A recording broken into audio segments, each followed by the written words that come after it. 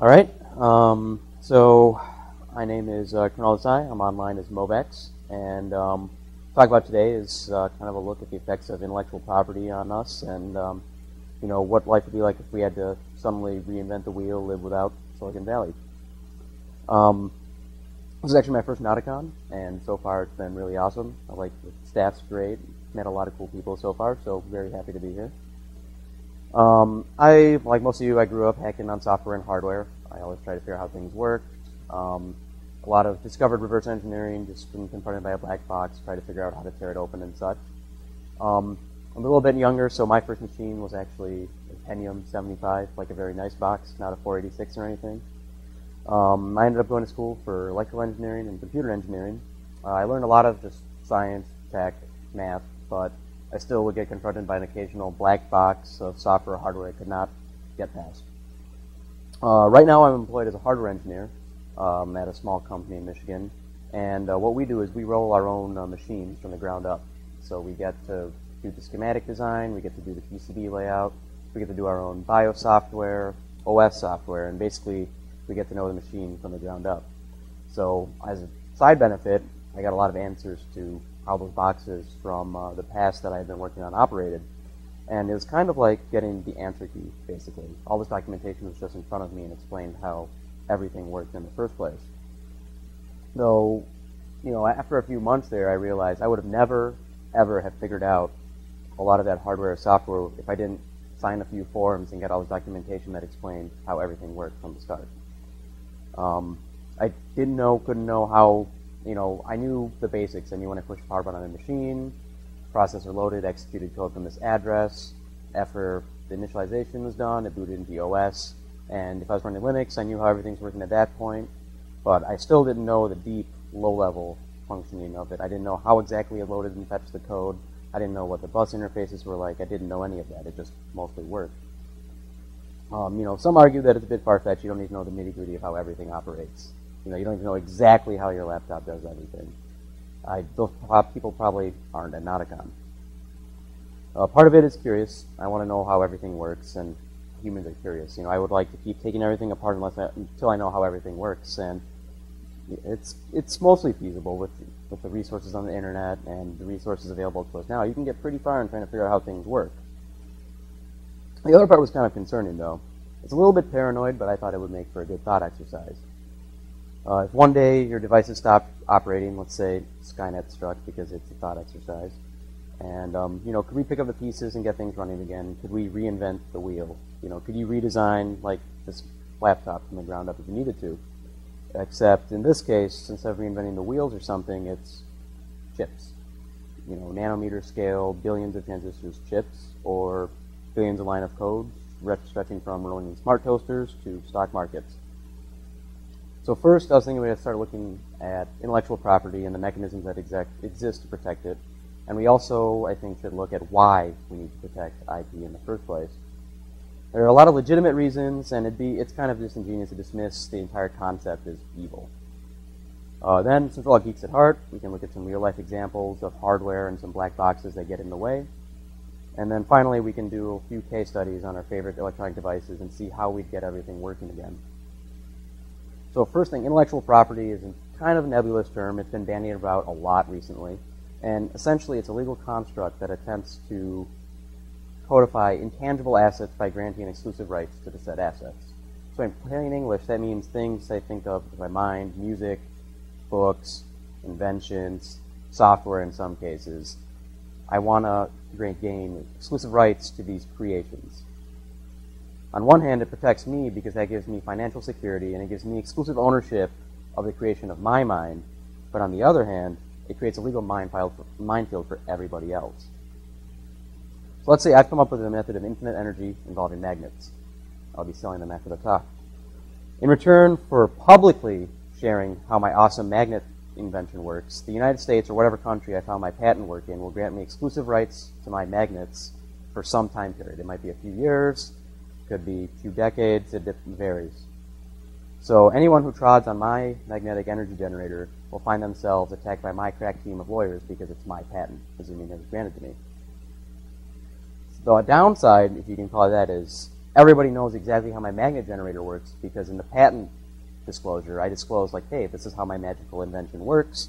And after the initial patent term is up, people can legally clone it. Of course, you'll probably find cheap Chinese knockoffs of it or something, but legally, it's supposed to be protected for the period of the initial patent term. This is good because I'm protected, and it also puts my work out in the public domain. So libraries, whatever resources, people can all download, they can store this patent, which is good because it kind of puts it on the permanent record. So if I blow myself up with magnets, the next guy may not make that mistake, and it's not lost. This is also bad, though, because patents can be abused a lot. I don't know how many are familiar with patent trolls, but a lot of companies have earned a bad rep by just buying a patent, sitting on it, and then 10 years later when someone does something remotely related to that patent, they just blanket lawsuit with the intent of just settling out of court for some sum of money. And they're not going to do anything with the patent, they just happen to own it. And they're not going to develop it further, they just want their payday. So you run into that a lot. Free trade issues are common, especially with pharmaceuticals. There's a concern that pharmaceutical companies in the United States invest billions of research and development money on drugs, but to make these drugs available to like developing countries and such, they're concerned that if they're the sole patent holder and sole manufacturer of it, they can charge essentially whatever they want for this drug to countries that have no way of affording it. Software patents are a very recent issue. I'm sure, if you're in this audience, you've probably read about them. People want to patent, user interfaces, certain methods of just algorithms are attempting to be patented. And there's also a new issue with biological patents, patenting certain organisms, genomes, genetic codes. Seeds, yep, Monsanto and GMOs, exactly, yep. But now what if I wanted to protect my awesome magnet generator, but I did not want to disclose how exactly the magnets work? Or what if I've disclosed my magnet generator, but I haven't shared how I manufacture it? This is where trade secrets come in. This doesn't expire like a patent, but if someone else independently discovers magnet generation technology, I'm out of luck. It's out there. I have no legal recourse. They just happen to discover it. That's the downside. So they're really commonly used to protect manufacturing techniques. So after I file the initial patent, my trade secrets are in the best way to make that device, to increase efficiency, to increase yields of that. Any improvements I make to the design after the patent, I would generally roll into a trade secret as well. Everyone might know about it, but I've got the secret way to make them that's far more efficient, meaning I can sell them cheaper, meaning I profit more. Or you may be a large beverage company and you don't want anyone knowing your formula. The formula for Coca-Cola is actually not patented, it's a trade secret. Because if it was patented, we would all know what's in it. And I still don't think anyone's been able to figure out what exactly is in Coca-Cola yet. So how would I protect my trade secrets?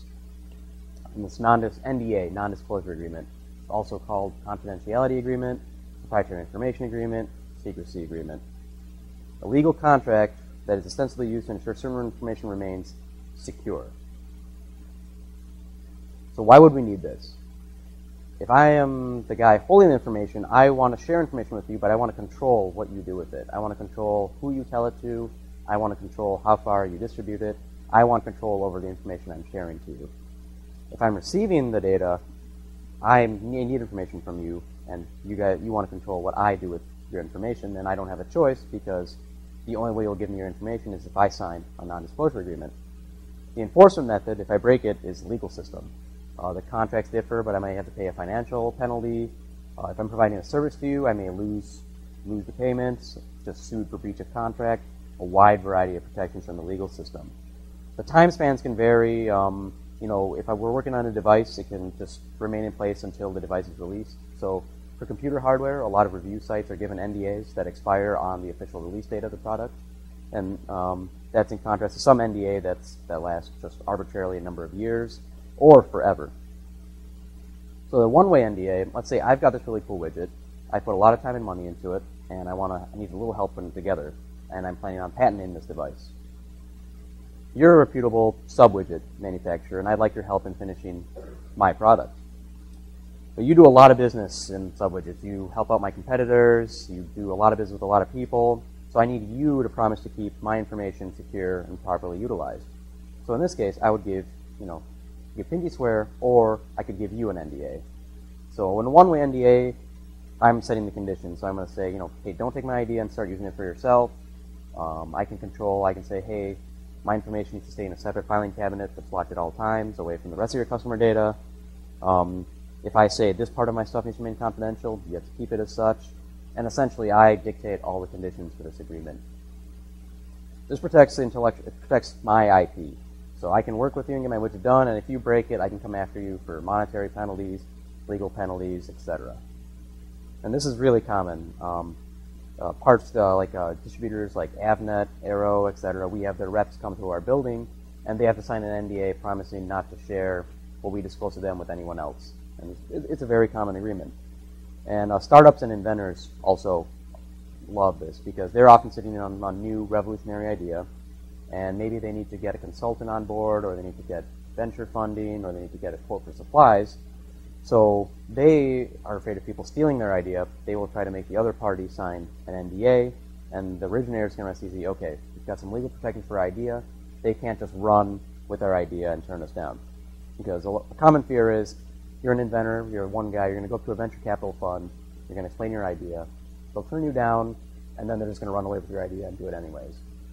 Though, I did read a recent article that said some venture capitalists actually consider this an amateur move, and I don't know how much the truth of that is, but I thought it was interesting because I thought this was a pretty common occurrence. And all of us have run into a receiving end of an NDA pretty easily. Data sheets, information access, especially for complex devices, you need to sign an NDA to get in the first place.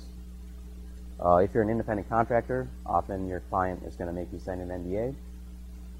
Site visits, if you're like a field guy or something, you're visiting companies, a lot of times they're going to say, hey, anything you say here, you can't tell anyone or we're going to break your knees.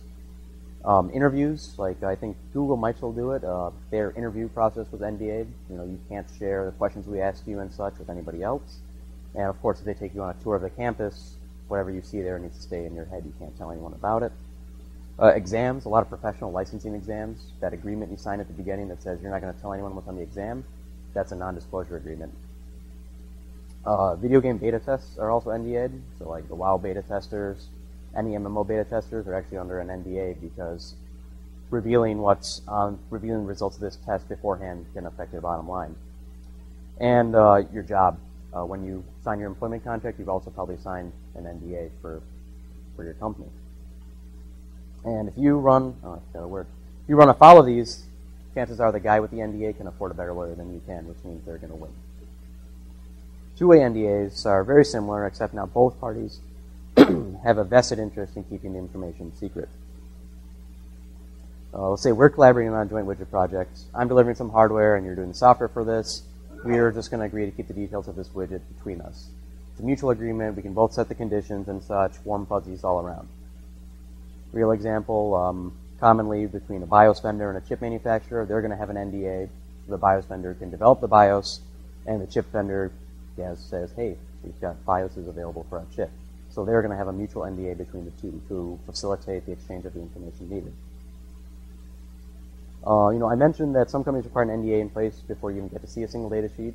If you ever go to like Intel.com and try to pull down a data sheet for, say, Sandy Bridge or something, you're not going to get very far. And there's a few reasons that I've heard justified. None of them have ever told me straight, like, oh, this is why we require an NDA.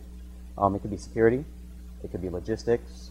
And in some cases, for some specialty devices, the company offering the device is themselves under an NDA from a fourth party. So for security, it's kind of like security through obscurity, which is, as we know, a terrible idea. Proprietary software protocols are often NDA'd to control who gets to officially use that protocol. I'm thinking of Skype. I don't know if you were. People have been trying to reverse engineer Skype ever since it came out, and I think it's made varying degrees of progress so far. And in some jurisdictions, reverse engineering is against the law, and you could get legal action brought by the owner against you, cease and desist and such. And the interesting thing is, despite the DMCA in America, despite it having a lot of evil-ish effects, it actually allows reverse engineering for the purposes of ensuring, quote-unquote, interoperability with other software. So that's actually not against the DMCA. Hardware security. Software isn't the only one that can enjoy security through obscurity. Hardware can do the exact same thing. For example, let's say, for manufacturing purposes, if I flip a certain pin at a certain time, I can bypass all security measures and write to the entirety of flash memory. It's good for manufacturing, not so good for the end user. They should probably not be able to do that. Or there could be certain registers that need to be programmed with certain magic values for proper operation, or there are secret manufacturing registers to put into a test mode for the factory. It could also be logistics. A lot of older computer hardware, the user manual, Appendix A, was a full set of schematics for the entirety of the machine. Hardware has grown incredibly in complexity since then, and it's actually very common for complex devices. You need the vendor's help in getting it working in the first place. And the vendor has on staff, they pay the salaries of field engineers, application engineers, and they're your point of contact there, and they'll come visit your site, you'll call them up if you have problems getting that chip working. This also costs money because they've got to pay the salary of that guy, which means that in a lot of cases, if you're not going to hit a certain volume, they're just going to say, sorry, we can't really, we're not going to waste our time with you. Or for individual hackers especially, there's no point in caring about us. We're not a revenue-generating source. Or, perhaps a company is using technology that they themselves are subject to NDA for. Some schematics will actually have the pages with those chips in it redacted because of NDA. And there's actually some open source hardware that I've seen that uses chips like, I think from Marvel, that are under NDA. So when you get to the page with that chip on it, it's just a black box that says NDA required. It kind of defeats the purpose. There's a reason all these protections exist, which are good for the IP owners. They can make things, however, difficult for us, open source hacking community. And not to mention, it also generates a huge barrier of entry due to cost. Many of the software packages using electronic design are completely out of reach for us. PCB design tools, Altium Cadence can be upwards of $5,000 a seat. Logic design, I think, I was talking, actually one of the guys here at NOTACON used to work for a logic design company, and I think he said they're around $250,000 per seat, and you need 5 or 6 seats. And there's also a huge variety of proprietary, highly specialized tools that are just incredibly pricey, very out of range for us. Luckily, there's a lot of good hobby class tools out there. There's cheapish oscilloscopes, multimeters aren't too bad. You can afford this, but to reverse engineer or hack at more advanced systems, they're not going to cut it. High-speed oscilloscope you need for differential signals starts at the price of a nice BMW and goes up to 3 or 4 of them. Advanced debuggers for debugging Intel and AMD hardware, you have to pay several $1,000s for. Spectrum analyzers are incredibly expensive. Logic analyzers, we have affordable USB logic analyzers, but for PCI and other buses, you're going to need much larger, much more complicated device. To be completely fair, this is more so, it's critical for the developers of the hardware to need it, not so much for hacking reverse engineering. Part of it is being creative and getting the job done without having any of these devices. But it would be nice, it's nice to have, nice to dream about. Also, commercial products are designed with digital signal oscilloscope. So basically, the littler ones are like digital oscilloscope, but the larger ones are multi-gigahertz bandwidth. You can probe high-speed differential signals like PCI Express, serial ATA, and such. And I think the most recent quote we got at work actually for new just probes, not even the scope, an individual probe was, I think, $5,000 or $6,000 just for that. So incredibly expensive. And then commercial products are designed with one purpose in mind, and that's we've got to make them as easy as possible. Parts will be designed to be easy for machines to assemble. There's no need to have debug circuitry or headers on the final product. There might be write-once manufacturing bits or jumpers. For desktop machines, the BIOS is flash, the code is written to flash, and then they flip bits, which only give you read-only access from then on. And especially portable products like cell phones, I think every successive iPhone gets progressively more and more difficult to disassemble without breaking the thing, and they're intended to be replaced, not repaired. So and I think the new iMac is, I think for iMacs you need suction cups to get it off there, and I think a few devices are actually epoxied shut too, so there's no chance of getting it open without causing some damage to it. Also, some protocol specs aren't actually freely available. You need to be a member of a consortium, or you have to cough up varying amounts of money. So some specs are open. The USB spec you can download, HDMI you can download. A lot of these you can just go online, maybe just give up your email address, but you can get a PDF copy of the spec. A few of them though, like PCI Express, you need to be a member of the group. SATA, actually, you only need to pay $40 for the spec. But for some ISO specs, it's almost extortion level pricing. It's like, I think like 100 euros per section of a spec in some case, and 100 euros is, what, $150 probably, I think, around 1.5 times. So fairly expensive. Sometimes, though, you can find these documents. A lot of companies really like to keep unsecured FTPs just floating around. And a project I worked on in the past was just working on the PlayStation 2 emulator, and we actually stumbled across the entirety of Sony's documentation for it because some Korean game developer had left their FTP open for their developers, and in a directory they had the entire dump of the SDK and the entirety of the documentation for the system. So that was pretty much a gold mine to hit. It's rare, but a lot of companies just kind of leave this around on accident. Sometimes you can stumble across this information. So that was kind of dry overview of NDAs and intellectual property. And now for this part, I was going to kind of look at some real-life hardware that can fall victim to this and some other issues that crop up because this information is hidden behind this classified. So Arduino is it's open source, and it certainly qualifies. You can buy all the parts very easily, even from Radio Shack. The PCB is open source, the software is open source. It's as open as can practically be. Every datasheet is available, and there's nothing horribly complicated on it. Every engineer will understand how the voltage regulator works. It's a basic microprocessor. We understand it very, very well. The only thing we really don't understand is the exact inner structure of the AVR itself, but practically we don't really need to know that, and it's not a very, very complicated microcontroller.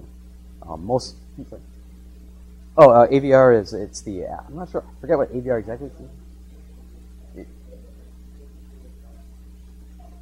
Okay, yeah, so AVR is just a microcontroller series made by Atmel, and they're just called AVRs, but I've heard varying definitions of the acronym, but AVRs just refers to their processors. Yep. And most senior computer engineering students design a small processor as a project at some point in college anyways. So it would be very trivial to recreate a processor that emulated that instruction set and maintain compatibility with existing code. The more effort would probably be in relearning the manufacturing techniques for the chip and maybe the analog portions of it to match the existing ADCs and such. But on all, this is as open as it can practically be. Atmel is not going to publicly release the netlist or the gate level schematics of their chip. They don't need to. x86, Sebastian has strong feelings about x86. It's 34 years old as of this year, and there's a lot of backwards compatibility just duct taped around it.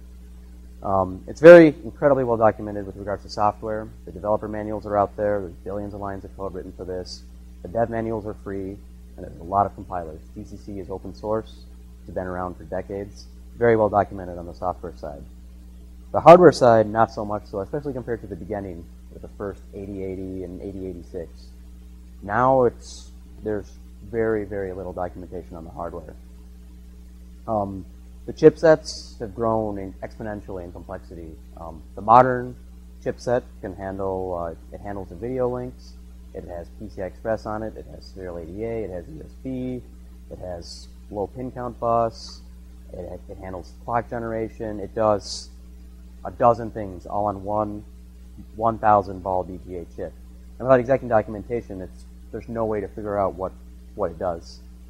You can look at the data sheet, you might be able to get the pin out, but there's an extensive setup required in doing that. And the software required to get this high-speed chip to talk to the CPU is significant. Has anyone heard of Core Boot, per chance? Core Boot is one of the leading efforts in the creation of a truly open-source BIOS. It's been around for a while. Unfortunately, full support for the latest generation chipsets is kind of a work in progress right now. Core Boot works very well on older machines, but for the latest chips, it's kind of broken. And all of us depend on closed-source BIOS to get our machines running in the first place. I'm sure you've seen American Megatrends logo, Phoenix, Award, etc.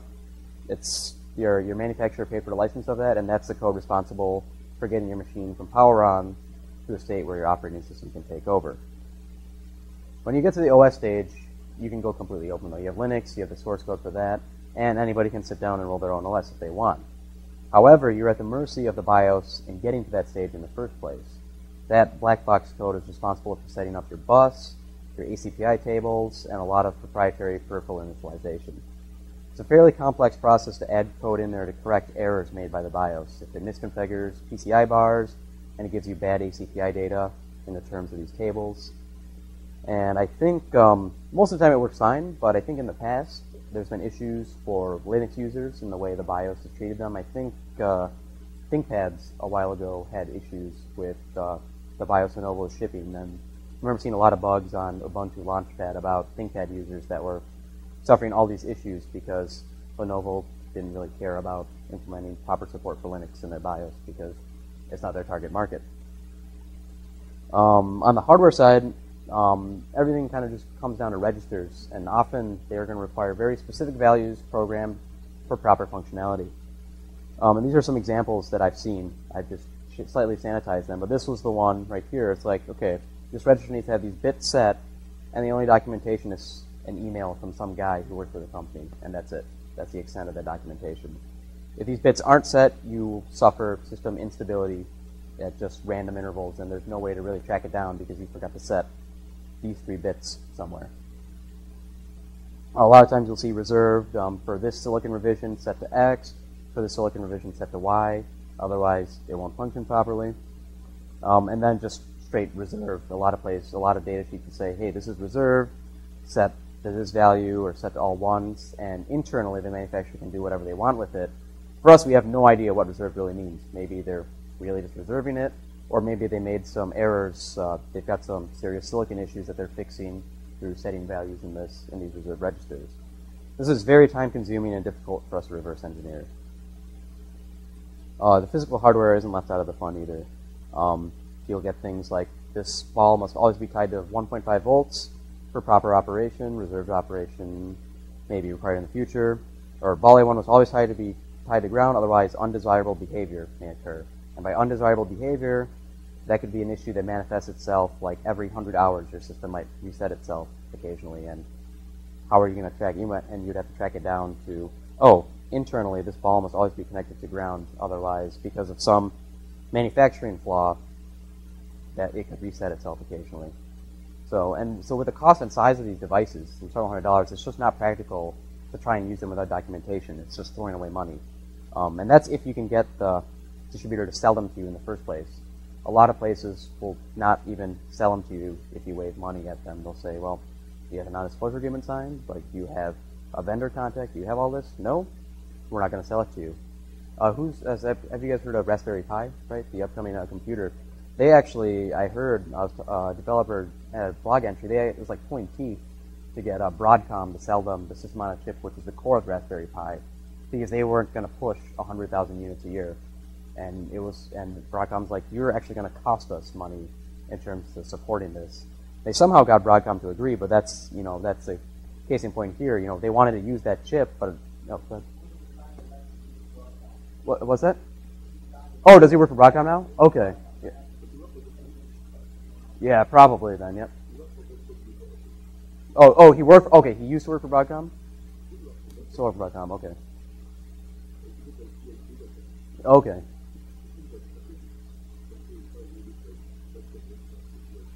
Yeah. Yep. Yeah. Yep. Exactly. So I guess so that helps out the political side of it, but still, Broadcom was like, well, we don't really want to sell you this because then we got to dedicate a guy to supporting you for this. But eventually, they could be like, hey, we're supporting this nice cheap computer for learning and such. But it was a fight to get that usable. I think they had a few alternatives lined up in case Broadcom didn't agree to let them use that chip. Yep. Mm-hmm.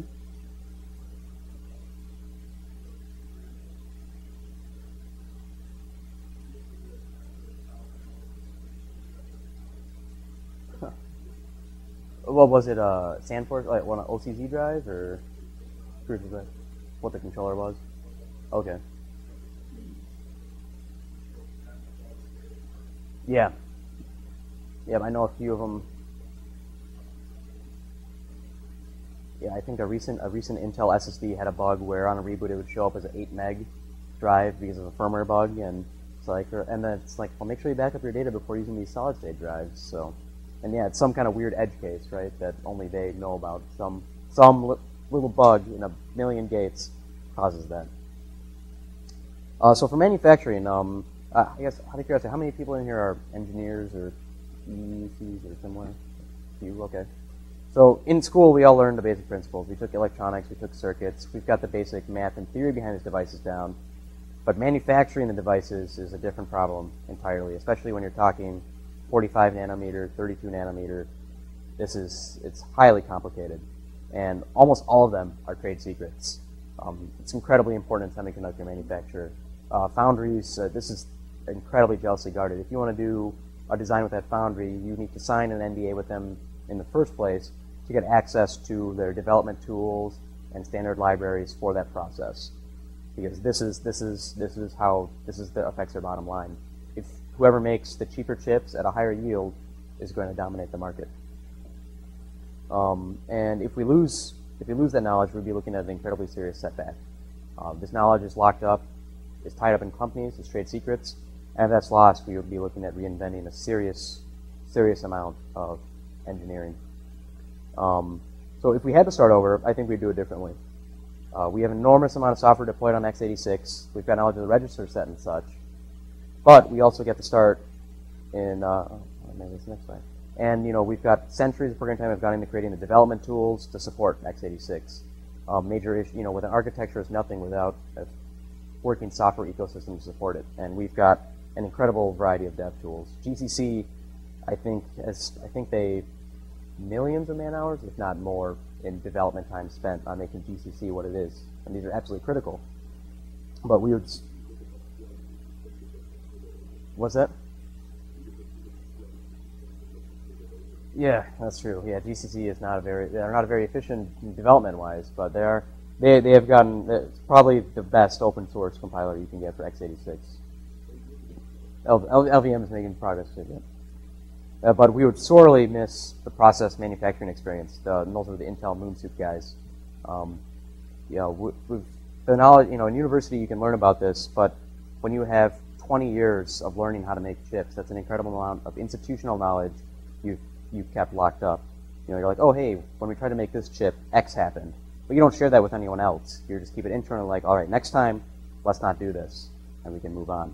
And you improve your yields. But no one else knows that. They have to discover that, again, on their own. And I think we call it successful if we get our existing software base running again, but we get a chance to start fresh hardware-wise. So right now, x86 has an anchor tied around itself of 30-something years of backwards compatibility. We would get the chance to start in 2012 with what we know, and we could design an underlying new architecture that still maintains compatibility with x86. Don't even bother investing huge amounts of time in trying to reverse engineer existing silicon. Starting with what we know now, the software we have to maintain, I think, just starting with a whole new architecture would likely be the better option. And build and iterate as fast as possible to rediscover the process engineering. Trial and error is how it's developed in the first place anyways. Each successive chip generation, they've learned what to do, what not to do, and the faster you keep doing trials, the faster you'll relearn this. And I think it'd probably be better to make this type of knowledge, to some degree, make it to the public domain so it doesn't happen again. Right now, I'm not sure how much of that is in the public domain. I tried doing some research prior to this, and I could only really find, funnily enough, some scientific papers and such that are behind the paywall. You need to subscribe to IEEE or be a university student to get it, but there's very little public information on the process engineering as a whole. And if we lose that knowledge, we'd be looking at serious setback again. And that is all. AKA it was 4 a.m. in the morning. So, yeah, that's pretty much all I've got. Yeah. Any questions? Yeah. Mm-hmm.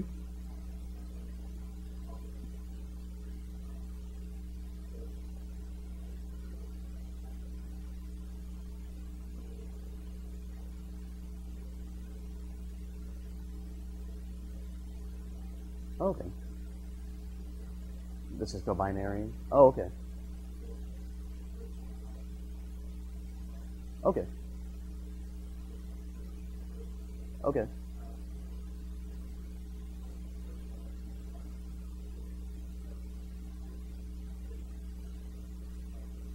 Yep.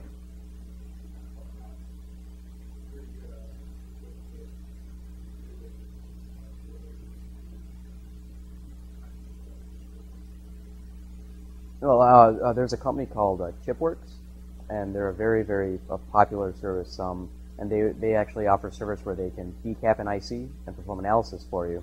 And the initial one is any of us, you pay them about $100, you can send them a chip, and you'll get back a decap chip, and you can see the die. And then if you write them several very, very large checks and continue to write those checks, they'll actually assist you in performing competitive benchmarking, analysis, and such on that die. So with the ASIC, it's a very, very large chip to attempt to reverse engineer, and I think some of the Cisco devices, I think they have ASIC, but some of them also have FPGAs, so they're loading the code at runtime from a flash memory, so you could attempt to obtain that bit stream, and you could try to decode and reverse engineer the bit stream. But Sebastian would know better than I if that's entirely feasible or not. No one's doing it yet. It's feasible, but yeah. So maybe we just got to try it. But and the ways FPGAs work is actually every time you power on the FPGA in a few hundred milliseconds, it loads its configuration from a nearby memory chip. And it's only recently that manufacturers have begun to add encryption and protection to that flash memory chip. Otherwise, you could just read the data out of that. Yeah. Yep. Yeah. Yep. It's encryption. Yep. Glitch or reset line or something. That's nice. Yep.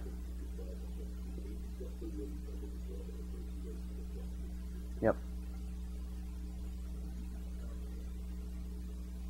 So ASIC stands for Application Specific Integrated Circuit, and basically an ASIC is if you need a chip for some purpose, and one dedicated purpose, and you want to make it yourself, that would be an ASIC. And you have to calculate the economies of scale, because building an ASIC is an incredibly expensive process.